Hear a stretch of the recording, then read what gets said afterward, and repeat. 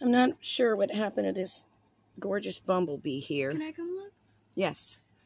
But he seems to, I hope he didn't lose his stinger. He seems to be either trying to pollinate on my welcome mat or because the flower looks so real, or he's injured. I think he's injured. Aww. Maybe he lost his stinger. He had to sting something because he thought he had to protect himself.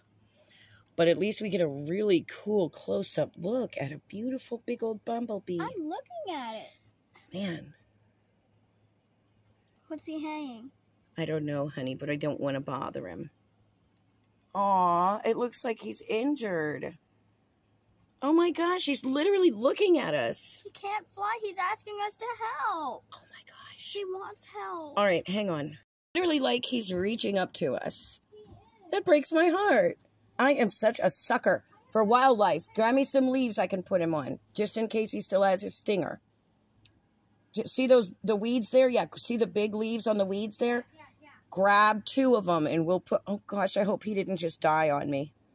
I'd like to put him over there in the flowers so that he at least is near some pollen. Okay, so we're going to try to save the honeybee. That's a big bumblebee. We get really big, beautiful bumblebees here. What is he hanging that we're helping? Sure, he's saying thank you. Yeah. I hope he's even going to live.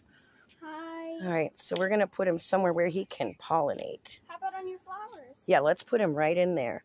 Here you go, babe. Want a flower? Try it in there. There you go. Uh-oh. All right, let's see what happens. He might get flying. Oh, man, that was good, huh? Just what the doctor ordered. Well, I hope he's going to be okay. What's he hanging?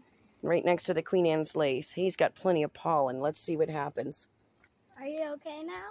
He's probably going to just get in the shade.